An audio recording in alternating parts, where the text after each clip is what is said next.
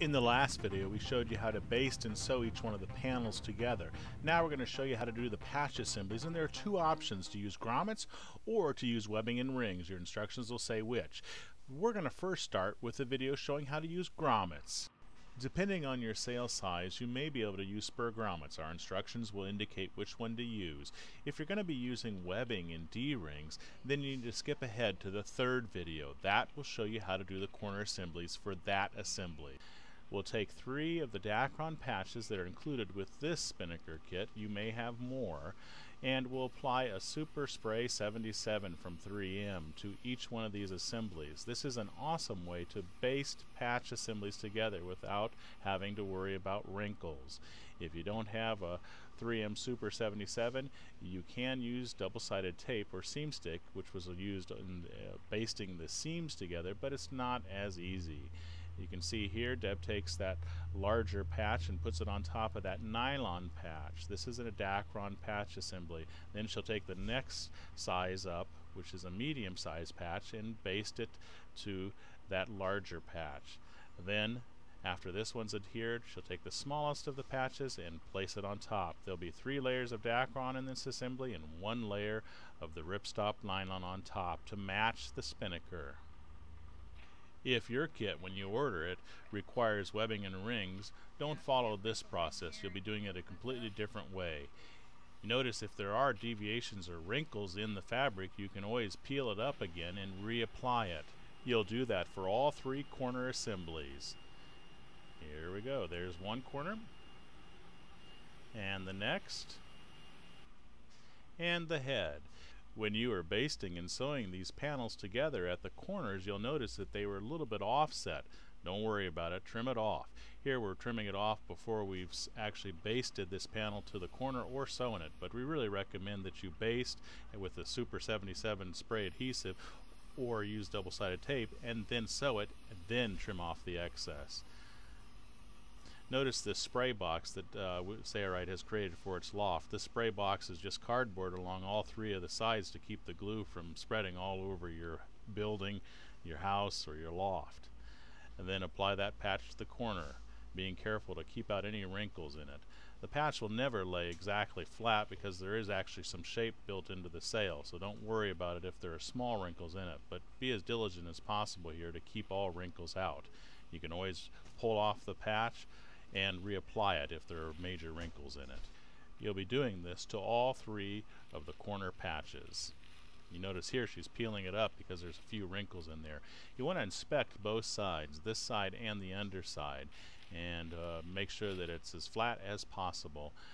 Peel it up if you've noticed some heavy wrinkles and reapply it again. Take your time here. The longer you take and the more careful you are, the more beautiful your patch assembly will be. Now she's going to take a light here because we have to sew along each one of these patch edges. Taking a light and holding it up to the light and then marking it with a pencil or with the chalk can help in guiding you when you're sewing these patch assemblies together. And here we are using the Sailrite Professional long arm sewing machine. This is a 20.5-inch long arm, and we're using a 3-step or 4-point zigzag stitch. You can do it with a single zigzag here at the corner patches. And here we've sewn 1, 2, 3, and finally the 4th patch assembly.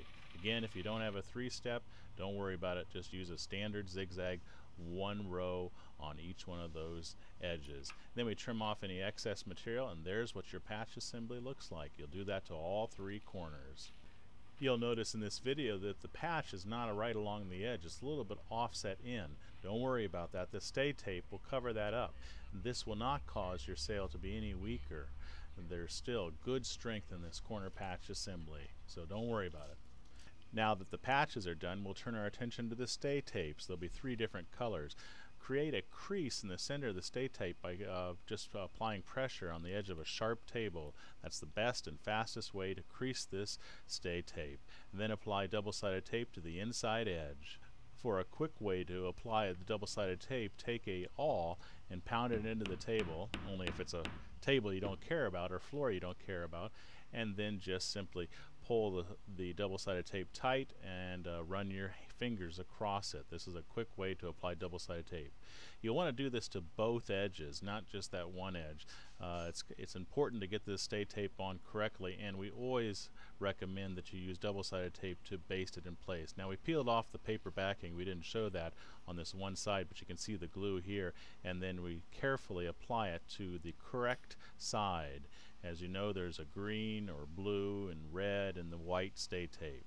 Okay, then peel off the paper on the other side once you've gone down the whole length of the sail, and fold it over so that it sandwiches the edge nicely. Now, we don't typically use a 3-step or 4-point machine to sew the stay tapes in place. We're going to use just a zigzag machine here. This is again the professional 20.5-inch long arm. The ultra feeds work great for putting spinnakers together, so don't hesitate to use an ultra feed with the V30 thread. And there's what it looks like, just a single zigzag down the length of each one of these stay tapes. Once you're done, just trim off the excess. We always leave a little bit hanging over the edge, and then just apply your next 2 stay tape colors along the foot and along the opposite edge.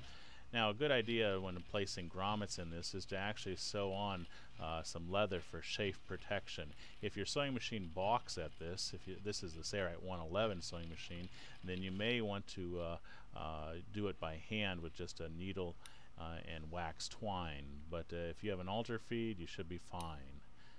Okay, then trim away the excess to make it look nice and neat, and then we'll concentrate on putting in the grommet. Now, this is not a spur grommet, this is a Ruckinson ring, and unfortunately the Ruckinson ring die sets cost a lot, so we don't usually supply Ruckinson rings. Usually we supply, for larger sails, we'll supply webbing and D-rings, and we're going to show you that in the next section of this video, how to do it. Do each one of these corner patch assemblies using webbing and a D-ring. And here's the die set for the Ruckinson ring. We're just going to walk you through this because this is very similar to how a spur grommet would be installed.